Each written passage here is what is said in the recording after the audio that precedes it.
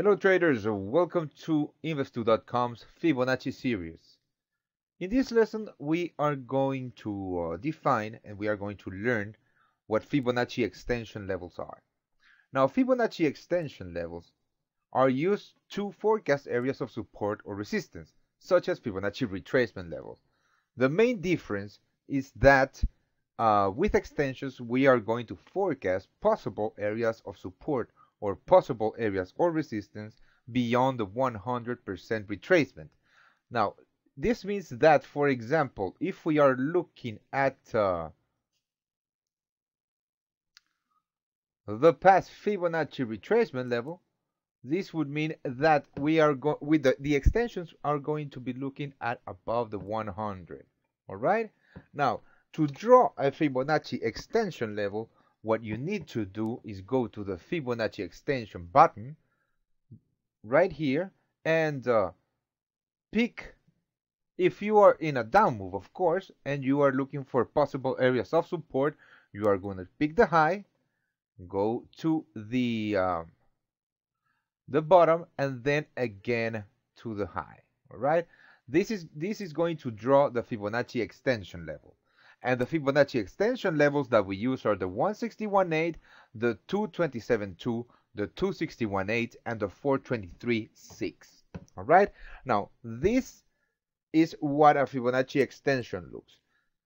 The 161.8% extension of this leg. All right?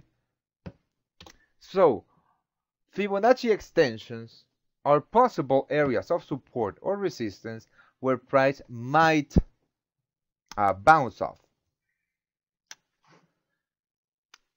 Again, because some traders think that Fibonacci levels are self-fulfilled prophecies, they are going to blindly trade them. But that's not how we do things here at Investoo.com.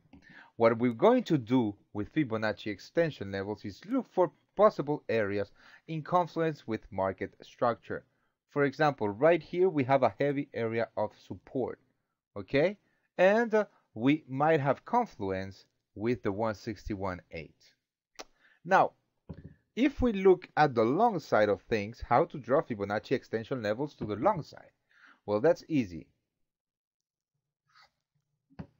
You are going to pick the low of the move, go to the high of the move, and then go back to the low of the move. And as you can see, price perfectly hit the 227.2 Fibonacci extension level before it starts to churn. And if we look for market structure that is in confluence with these Fibonacci expansion levels or extension levels, then you can see that we have them here. Now, some traders are going to use these Fibonacci extension levels for mean reversions or to trade mean reversals in the market. Some others are going to use them as targets. But in this lesson, we are just showing you what Fibonacci extension levels are. If you go through with these flashcards, you are going to learn how to use Fibonacci levels for reversions, how to use Fibonacci extensions for targets, and how to use Fibonacci retracement levels in confluence with Fibonacci extension levels to trade.